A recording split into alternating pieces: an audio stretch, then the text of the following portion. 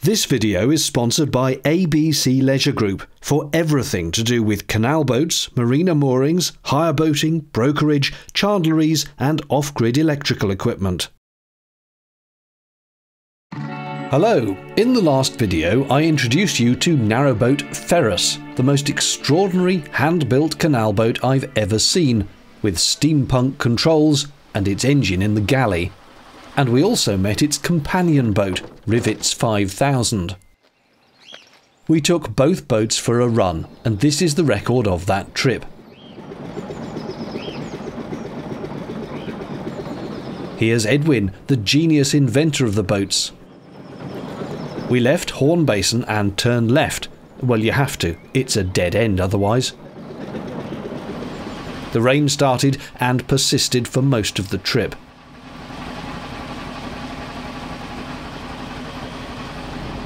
Almost immediately we approached Gosty Hill Tunnel. It's wide enough just for one boat and it's very shallow, to the point where we barely moved, Ferris having quite a deep draft of around 3 feet. Still, it got us out of the rain.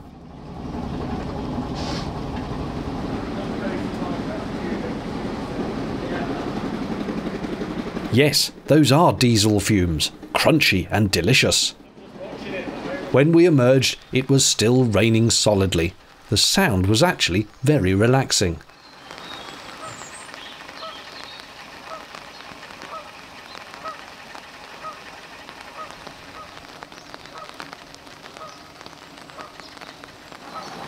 That's Dan and David Fasham at the back, Edwin's nephews.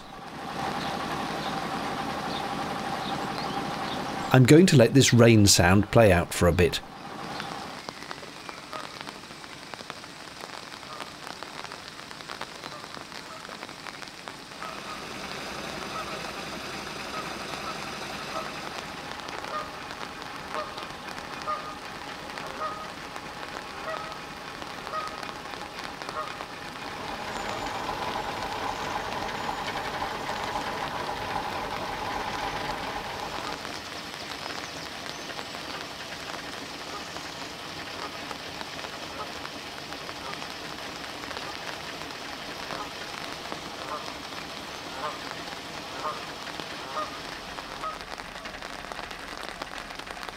Does anyone know what those transmitters are? I tried looking on a map, but couldn't work it out.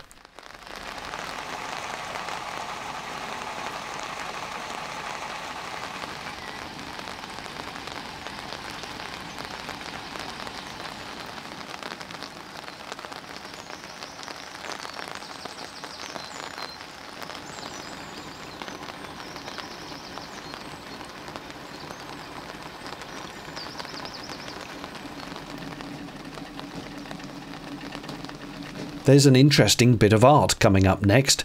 It's sort of Banksy-esque, but as a sculpture on the end of graffiti rather than graffiti itself. You see where the paint ends, the model of the man picks up, and it says, "Toll man was here," referring to the old brick building which was a toll office, charging the old working boats as they came by. Little glimpses of the grim real world remind you that the canals are an entirely nicer place.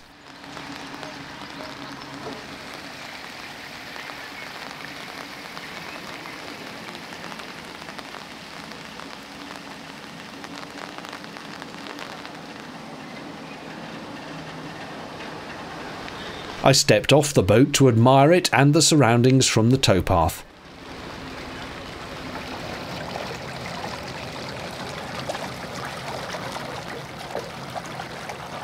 Ah, there's Rivets. You'll see it in action soon.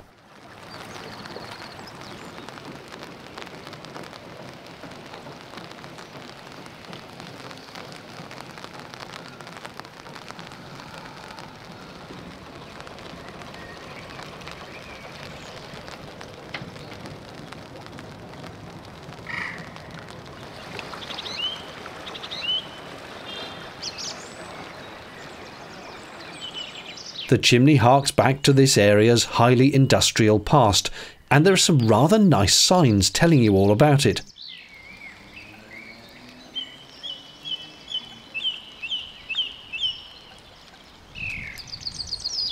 This is a toll bar, another spot where boats would have been weighed and charged. The canal splits 4 ways here. Ahead is now just a stub of what used to be a loop.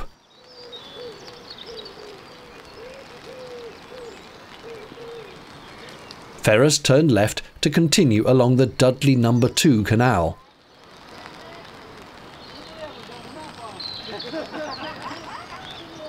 There's a little cafe here for a nature reserve conservation group.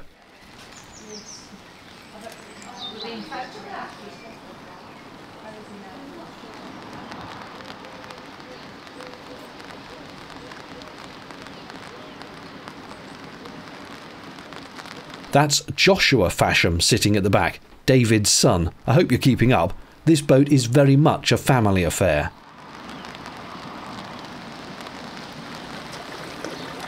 Needless to say, in this rain, very few other boats were moving.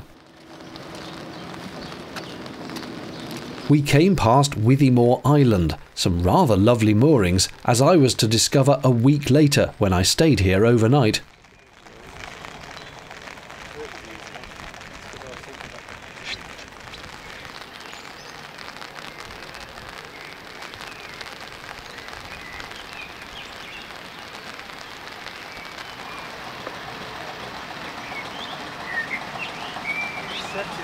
Our destination was to be Parkhead Basin, but we'd have to go up 3 locks to get there.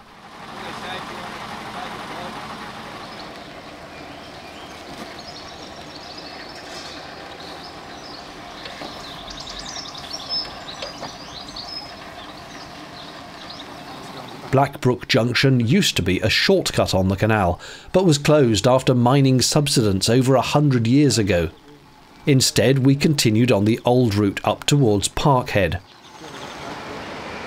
And there is Parkhead Bottom Lock, which Dan is scampering towards in order to set it ready for Ferris and rivets to come in. Water out.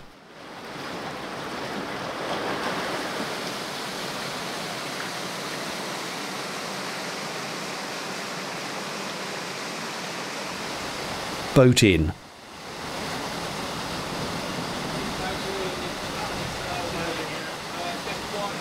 There's just enough space for the both of them. You'd not think these were fully closed gates, would you? Another one for the Canal and River Trust's leaky list.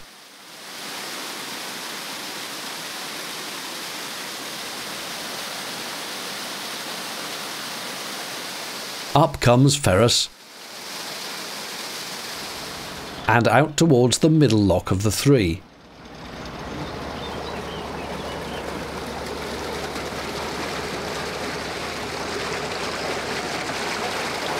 "15 minutes later, and Ferris had made it up to the basin. There's a tunnel at the end that you can't go through without booking in advance, and it wasn't part of our plan for the day. Rather, David and Joshua were going to have a play in rivets.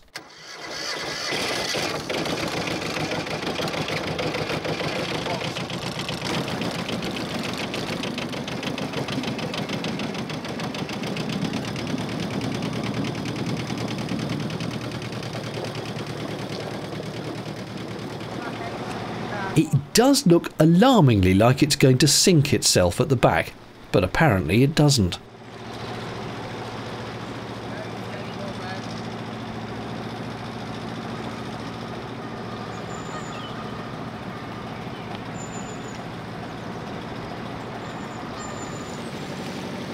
Funny how such a tiny boat can have such a massive wake, and it's a wake-up call for the wildlife.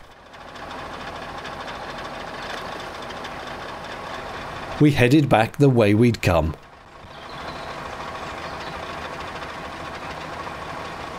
This cutting was once a tunnel fully enclosed, but got opened out.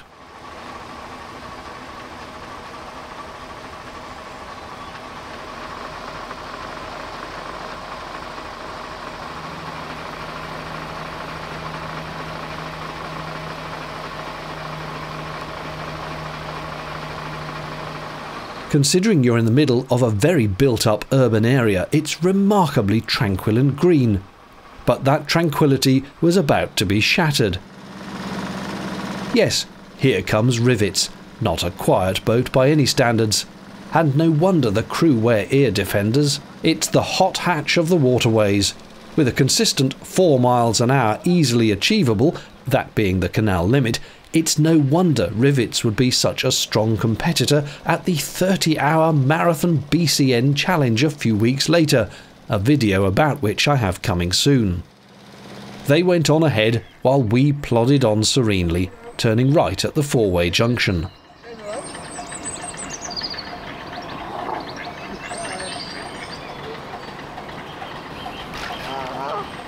An island in the middle of the canal is the perfect safe spot for a nest. Clever bird. And here the journey came to an end, turning back into Horn Basin, run by a community trust.